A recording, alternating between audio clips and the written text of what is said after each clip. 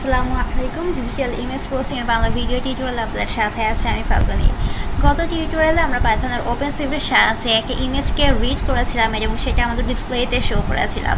আজকে ওই ইমেজটার উপরে আমরা সিম্পল কিছু অপারেশন করব। তো চলুন শুরু করা যাক।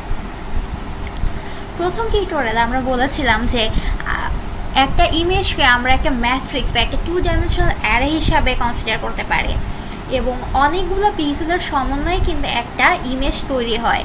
এবং যেহেতু একটা 2 ডাইমেনশনাল অ্যারে বা ম্যাট্রিক্স, সেহেতু আমাদের একটা ইমেজে অবশ্যই অনেকগুলো রো এবং অনেকগুলো কলাম থাকবে। তো প্রথমে আমরা সেটা দেখবো যে একটা ইমেজের রো, কলাম বা কতগুলো পিক্সেলের সংখ্যা আছে, এই জিনিসগুলো আমরা কীভাবে বের করতে পারি। তো প্রথমে যেই ফাংশনটা আমরা দেখব সেটা হচ্ছে image.shape। এর আগে আমি আমাদের ইমেজটাকে প্রথমে কালার ইমেজ হিসাবে রিড করতে যাচ্ছি। এখন আমি যদি আপনাদের একটু প্রিন্ট করে দেখাই যে প্রিন্ট ইমেজ ডট শেপ,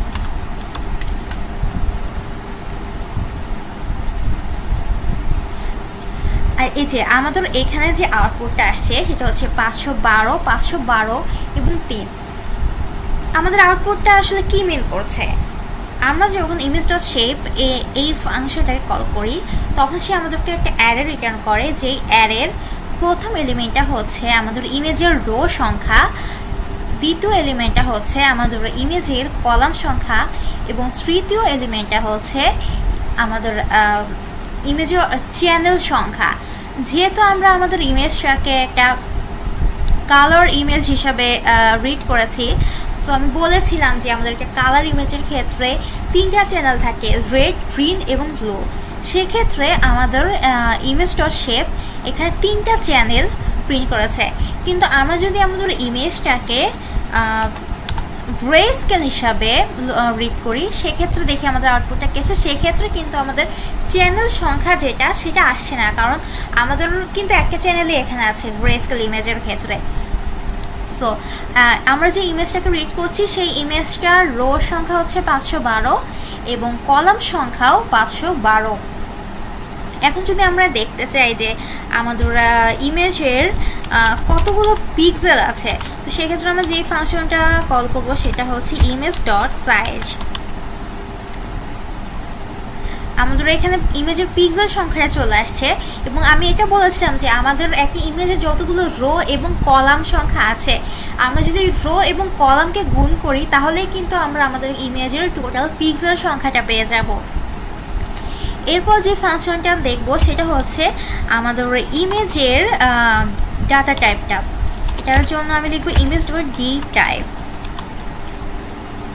আমাদের ইমেজের আমরা যেহেতু ইমেজকে একটা 2 ডাইমেনশনাল অ্যারে হিসাবে কনসিডার করছি, তো আমাদের ইমেজের আমরা যদি একটা নর্মাল 2 ডাইমেনশনাল অ্যারে চিন্তা করি, তো আমরা ইমেজের আমরা যখন সি করি আমরা তো ইমেজের ডাটা টাইপটা ডিক্লেয়ার করি যে আমাদের অ্যারেটার মধ্যে কোনো ইন্টিজার সংখ্যা থাকবে নাকি কোনো ক্যারেক্টার টাইপ সংখ্যা থাকবে, ক্যারেক্টার টাইপ কোনো ডাটা থাকবে নাকি ফ্লোট টাইপ বা ডাবল টাইপ কোনো ডাটা থাকবে, তাই না?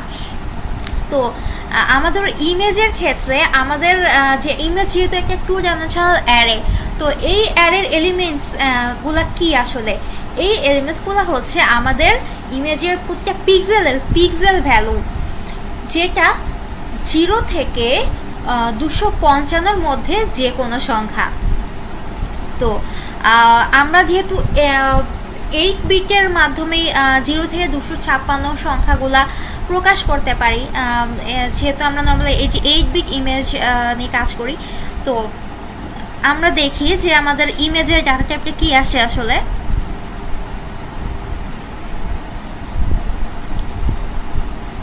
আমাদের ইমেজে ডাটা টাইপটা এখানে 8 বিট আনসাইন্ড ইন্টিজার। তো আমরা image.shape, image.size, image.dtype এই 3টা ফাংশন সম্বন্ধে জানলাম। এখন আমরা যে কাজটা করব সেটা হচ্ছে আমরা একটা numpy অ্যারেতে আমাদের ইমেজটাকে কপি করব। আমরা কপি করব কারণ আমরা যখন দেখা যাচ্ছে একটা ইমেজের উপর কোনো অপারেশন করি, তো আমরা চাচ্ছি না যে আমরা আমাদের মূল ইমেজটাকে কোনো চেঞ্জ করার। আমরা অন্য একটা ইমেজটা কপি করে নিয়ে সেই ইমেজটির উপর কোনো চেঞ্জ বা অপারেশন করার পর এরপর আমরা আমাদের মূল ইমেজটার সাথে কম্পেয়ার করে দেখতে পারি যে আসলে কতটুকু চেঞ্জ। যে কারণে আমরা চাচ্ছি যে আমরা মূল ইমেজটাতে কোনো চেঞ্জ করব না, আমাদের আউটপুট যে ইমেজটা হবে সেটা আমরা ইমেজটাকে আগে কোথাও একটা কপি করে নিব, এরপর আমরা সেই চেঞ্জটা করব। তো আমি প্রথমে যেটা দেখাবো সেটা হচ্ছে যে আমরা কিভাবে একটা নামপাই অ্যারেতে আমাদের ইমেজটাকে কপি করতে পারি। যেহেতু আমি বারবার বলছি যে আমাদের ইমেজ হচ্ছে একটা 2 ডাইমেনশনাল অ্যারে, সো আমাদের নামপাই অ্যারেটাও হতে হবে যে 2 ডাইমেনশনাল। তো আমি প্রথমে নামপাই ইম্পোর্ট করে নিচ্ছি, ইম্পোর্ট নামপাই অ্যাজ npm। এখন আরেকটা কথা সেটা হচ্ছে আমাদের ইমেজের হাইট এবং ওয়েটটা কত। আমাদের ইমেজের যতগুলো রো আছে আমাদের ইমেজের হাইটটাও হবে তত, এবং আমাদের ইমেজের যতগুলো কলাম আছে সেক্ষেত্রে আমাদের ইমেজের উইডটাও হবে তত। এখন আমি প্রথমে তাহলে আমরা যদি হাইট পেতে চাই তাহলে আমাদেরকে ইমেজ ডট শেপ এর 0 ইন্ডেক্সটা লাগবে, যেহেতু আমাদের ইমেজ শেপের প্রথম এলিমেন্টটাই হচ্ছে আমাদের ইমেজের রো এর সংখ্যা। এবং আমরা যদি ওয়েটটা পেতে চাই সেক্ষেত্রে ইমেজ ডট শেপ এর 1তম ইন্ডেক্স। আচ্ছা, এখন আমি চাচ্ছি যে একটা নামপাই অ্যারে আমরা ডিক্লেয়ার করব। তো আমি এটাকে দিচ্ছি ইমেজ 1। আমি যে নামপাই এটা নিব সেটাকে আমি নাম দিয়েছি ইমেজ 2, এবং আমি এটা নামপাই জিরোসকে নিচ্ছি যেখানে আমাদের অ্যারের প্রত্যেকটা এলিমেন্টস থাকবে 0। এখন আমাদেরকে প্রথমে আমাদের অ্যারেটার শেপ দিতে হবে। সো এর শেপ হবে আমাদের ইমেজের যেই শেপ সেই শেপটাই। সুতরাং আমাদের এখানে অ্যারে শেপটা হবে হাইট, রো এর সংখ্যা হবে ইমেজের রো এর সংখ্যা, এবং ওয়েটের সংখ্যা হবে যে ইমেজের যে কলামের সংখ্যা সেগুলো। আর যেহেতু আমাদের ইমেজের ডাটা টাইপটা আমরা একটু আগে দেখলাম যে 8 বিট আনসাইন্ড ইন্টিজার, সেক্ষেত্রে আমাদের নামপাই অ্যারের ডাটা টাইপটাও আনসাইন্ড ইন্টিজার হবে। আচ্ছা, এখন আমরা কিভাবে আমাদের ইমেজের প্রত্যেকটা পিক্সেলকে অ্যাক্সেস করব।